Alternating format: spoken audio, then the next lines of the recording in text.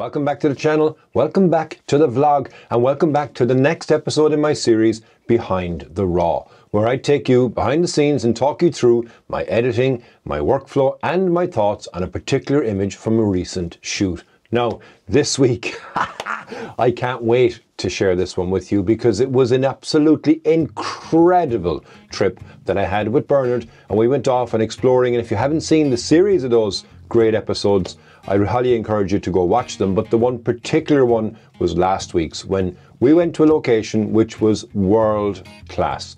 Now, to get there, it was a bit of an adventure. We had rough seas to get there. It's an island, but when we got there, it completely blew me away. I managed to capture some of the best shots I've taken this year, if not ever. And there's a number of shots as well that I'm going to end up printing, because every time you walk past an image that you print, it brings back the thought process and the feelings that you had when you took the shot. But on this occasion, there's one image I'm going to take, and it's going to be slightly different. So normally I use Lightroom Classic when I'm doing my edits, but on this particular occasion, I needed to focus stack because there was a subject which was flowers in front of me with incredible stacks in the background, and I wanted to make sure that I got everything in focus. So I'm going to have to bring it into Photoshop and then merge and blend the layers. So I'm going to talk you through my method for doing that. We're going to jump onto the computer to Lightroom Classic and to Photoshop for Behind the Raw. Let's go.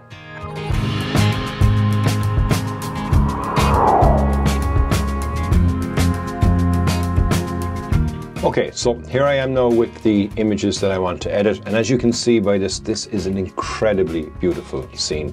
Now, when I found this composition here, I had to be very careful where I positioned my camera because I wanted to have separation all around these areas. So if I give you a look here at these beautiful stacks, I wanted to make sure that number one, I could see the edge of this one, but also number two, this wasn't overlapping onto the main stack on the right hand side. Now, the way this image as well is framed is, this is another stack that's here, and then over here is the cliff. But all of these flowers here were perfectly in bloom, but I wanted to get them into the shot, but I had to get very, very low, obviously, to fit them into the shot. So when I was taking it, I decided that I needed to go from a focus stack point of view. So I took two images. So the first image, as you can see here, is a long exposure because I really wanted to smooth out that water. And then the other one was an image where I focused in front of me here, which is on the flowers. And that then allowed me to be able to have those sharp, be able to join them together in post. Now, incidentally, there's one error that I can see here on this, is that this one flower that's here was actually too close to the front of the camera, so I couldn't actually focus on that one because that's how close I actually was to these flowers. But nonetheless, I've managed to get all of these here in focus. Now, if you notice that because I've shot this shot here at f4, I wanted to make sure that I got all of these here and separated them from the background. When I start to look at my background shot, I shot that at f10, and there's another reason why I shot this at f4 as well, is because I wanted to get a fast shutter speed because it was quite windy. And with this as well, I did one that was slightly longer, but I had movement as well in these flowers. I didn't want to have that. I could have just taken this shot here, and as you can see, all the movement that's there within the flowers, I don't really want that. I want it to be tack sharp. So first thing I will do in this is that I will select both images, and by selecting both images, any adjustments that I do are going to be on the two images so that I get a similarity and exactly the same tones as I edit the image. And that's an important one, because if you don't do that, you'll end up with one image which is one color, another image which might be slightly off or a slightly different color, and then it's not going to fit well when you put the two images together. So with that in mind, I'll follow my usual process. So the first thing I'll do here is I will look and say, okay, is my horizon straight? So I can take this here and I can have a look, and it is slightly off. So now, yeah, I've made a 0.23 degree change. So now my horizon is straight, and that has done it on both images. Next thing I'll do is I'll take a look at my general settings, and the first thing I want to look is my histogram, because that's going to tell me where is all of the data and what have I got to play with. So the first thing I'm going to do is I'm going to increase my highlights, because if I look at the histogram here, it's quite dark, and it is quite dark because a lot of this subject is dark. And if I look at the other image that's here, you'll see then that the histogram is pretty much the same, only a slight difference, except it's probably a bit underexposed, if anything at all. Now, so if I take my long exposure image, which I'm going to look as my lead image, and I'm going to increase my highlights. So by increasing my highlights, my histogram is telling me as much as I can go. And I can look at that visually on the screen, by the way, but the histogram is a very good representation to tell you whether or not you're going to be exposed right. And also, another top tip, is I see many people that are producing fantastic images, but their screen isn't calibrated correctly. So they may think that it is bright, but in reality, it's actually dark, or vice versa. Your histogram is going to tell you what the pixels on the screen are registering at, not what your screen is illuminating for your eye to see. So always use your histogram, not only in shooting, but also when you're editing. So I can increase my highlights here. I'm going to increase them by 0.47. Now, it's quite dark here on the left hand side, so I can increase my shadows. Again, if I whack my shadows all the way up here, I have a lot of detail that I can take out, but I don't really like that look because it looks far too HDR. I've said this on previous episodes of this before, but what it does do is it gives me all of that data that's there. So I can whack up the shadows, and then I can bring back down the black, so it kind of removes that. But for now, I'm not going to bring my shadows all the way up. I'm going to bring them up around about 68, and then I'm just going to bring my blacks back up again slightly. And then whites, not much really for me to play at here. As you see, I've got this area on the top right, on the very top of the screen, which is highlighted. That's the brightest part of the image. Now I'm fine with that because, you know, it's not going to be a major factor on the image, and I probably will end up cropping anyway across the top here. But nonetheless, I'm going to just for now bring this slightly down, because what I do want to do is I want to look at my overall exposure on the image. So if I increase my exposure on the image, it moves my histogram, but I'm also getting it whiter and brighter, but I'm not losing anything in the highlights. And then the final thing for me is looking at this is I want to have a look at my vibrance, because I really loved the colors that were here. This is a real dark blue in the water, so I want to bring that out in the image. And again, you're shooting in RAW, so it's going to be a flat image, but you'll see a representation of the colors that are there anyway.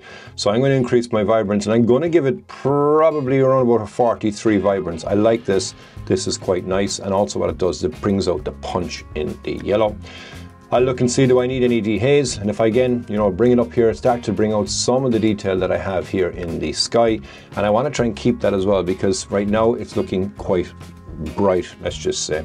So if I take this here and I bring this dehaze up, you can see that now my colors are becoming more rich.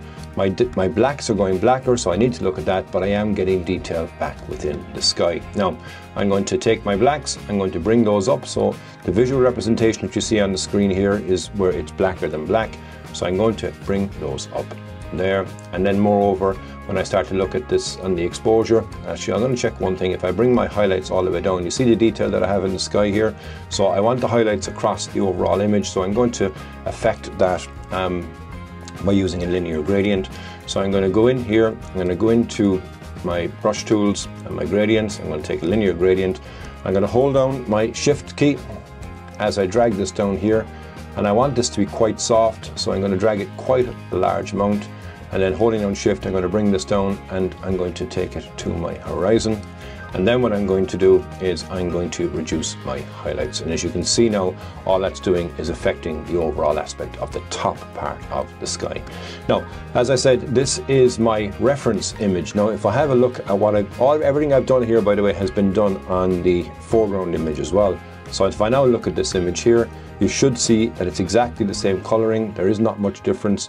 And now it's going to be a lot easier for us to blend when I bring this into Photoshop. So that would be typically my standard edit for that. But now buckle up, because we're going to take another journey into Photoshop, and I'll talk you through my method. And there's many methods, and that's one of the reasons I'm not a fan overly of Photoshop, because it's too many buttons to do the same thing. But I have my methods that I like to do it with, and I'm going to bring this image over into Photoshop, and I'll talk you through how I'm going to do that now. So first thing is, both images are selected. I'm going to right click, and I'm going to say edit, and I'm going to open as layers in Photoshop.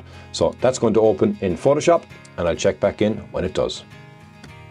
Okay, so both images are in now, and one thing important to do as well when you're ever blending images is make sure you've got the naming syntax right. So I would have named these images BTR behind the RAW. This is my background image, and then the one that's underneath that is my foreground image. But as you can see, all of this is sharp here, and this is soft in the background. And then on the background image, all of this is sharp, but this is soft. So all effectively I need to do is make sure that both of these images are lined up exactly.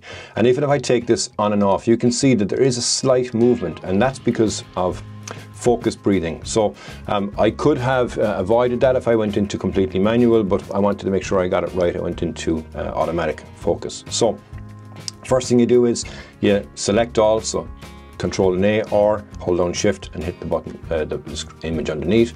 And then if you go up to Edit, and you can see Auto Align Layers. And what that will do is it'll have a look and say, okay, what do you want me to do with these? Do you want me to align them specifically, or do you want me to do cylindrical or spherical or perspective? For me, I'm going to put it into auto. It works always perfectly fine for me. So I'll click on that, and now that's going to analyze it, and it's going to say, okay, I found all the areas, and I'm going to line them up exactly for you. So if you look here, if I turn one and turn it off, you see they're actually exactly the same position. So what it also does is, if you look here on the outside, I get a bit of a border. I'll deal with that when it comes to the final edit. That's about the focus breathing, as I said a moment ago. So that's the first thing that I can do. The second thing, and sometimes it can work, and I'll check if it's going to work right now, a very simple way, go into Auto Blend Layers. So if you go into Auto Blend Layer, it'll stack the images. Again, I always keep seamless tones and colors ticked, content aware, transparent areas as well. Keep that ticked, and then I'm going to press OK. That now is going to blend both the images together, and you see here what it comes back with is it takes all of the items here that are sharp, and it takes these that are sharp, but what it doesn't do is it doesn't blend the background in perfectly as well. Now you can go in and you can modify the individual mask that it's created, but for me, I don't want to do that. I want to show you how I can do it manually. So I'm going to take off these here, so give me a moment and I will undo. Okay, now we're back to both images. They have been aligned. So what I can do is, if I turn off my background layer and I only look at this foreground layer, let's see if this will work. I can go in now with this object selection tool, and I can say, okay, on this image, I want to try and pick out the front here only. And if I just drag this across here, let's see if it'll do it that way for us. I'm going to try a number of different methods. So this is the way that it has done this. Okay, it does seem to have gotten everything, but if I zoom in here, it's missing this flower, so it's not getting that in the image for me. So I don't want to do that. A very simple and effective way to be able to do it is go into your first layer and add a layer mask. Now there's my layer mask here. So what that effectively is doing is it's creating a mask that you can now erase and paint through. So the top layer is my background. So I want to be able to paint in with the brush here, and I want to have a large brush. I want to have 100% flow, and smoothing doesn't necessarily be mattering because I want to make sure I'm getting the information on the front here, and selecting my brush, collecting on my layer here, and if I just brush now, you see that I'm brushing in all of these flowers underneath, which are now becoming miraculously sharp. You can make that bigger by using your right bracket, and now I can just bring all of these in here. And as you notice here, all I'm doing is just brushing over and bringing all of these in focus in the front of the image. Very simple, very straightforward. Now, when I look at this image, I see a couple of challenges. Number one, on this side over here, I didn't get that exactly in focus. That's fine. I mean, ideally you'd like to have it focused, but I do like that with the image as well. It's worked out overall. This is the main star of the show. This is the supporting actor, so it's not necessarily a deal breaker for me. And if I zoom in here on this, you can see that I can be very precise and allowing these to be now in focus, but I can also make my brush smaller, and I can take this one and make him in focus as well, which is what was missing a moment ago from the auto that Photoshop had tried to do. And I can continue to come around the edges here, just individual clicks. An important thing as well I remember to share with you is don't hold down your mouse and keep going, because if you make a mistake and you undo that, it's going to do all the work that you've done. So take individual clicks for each time you want to use your brush to be able to paint in to the image. So looking at this file here now, I think I am pretty much done with what I want to do. What I do like is that all of these are purely in focus, make the brush a bit bigger now again, just to get this whole area a final brush through. And then what I'm also going to do is I'm going to remove that offending one right here after I get all of these done. So what I'm going to do is I'm going to press Control and S, which is going to save the image. That's going to save this as one file back into Lightroom. And we'll go back into Lightroom, then I'll show you how I'm going to remove this offending item here. So now this has taken the image back into Lightroom, and as you can see, everything is sharp. And all I need to do now is come in here to my heel and take out this. So I can just select this, and it's going to find a corresponding area and take it out. And there it is, gone. So final thing I want to do on this is I want to look at my crop, because I think I'd like to have this as a 16:9, and also I want to get rid of this haloing on the right hand side here. Actually, if I come back out of this for a moment, just to show you what I was talking about here. On the corners, because of the focus breathing, you're going to get this like framing, because it's taking the background of one and then trying to bring it into the other, so that's going to be soft. So you need to make sure that you're cropping that out. So from my point of view, I want to change this here to a 16:9 anyway, as I would have said. And I'm just going to bring this in here slightly. That gets rid of that side. And I'm going to bring it in here, gets rid of that side. And there we go. I think from an image point of view, that works quite well. Now, I don't actually, maybe I'll go back to the original crop, because I do think it's quite squeezed now that I look at it here. So I'm just going to go back to original. And then I'm going to bring these sides back in again here, just to get rid of that framing. By the way, that framing goes all the way around, not just on the sides. So it's also down here, and it's also on the top. Just give yourself enough room when you're coming back in around that. So that's that image. I think it actually works better. All the angles are working more. There's more breathing room as well, and I've got more detail in that sky.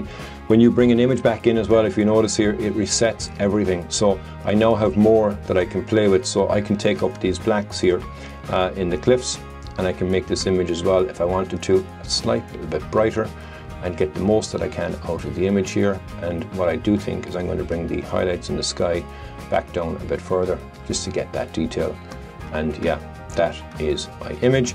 Finally, going in here, I can no longer do my denoise, because it can only work on the original DNG. So that's something I'm supposed to do too before you bring the image into Photoshop, if you do need to put some AI noise removal on it, but on this one I didn't need to do that. So yeah, I'm going to go into F for full screen.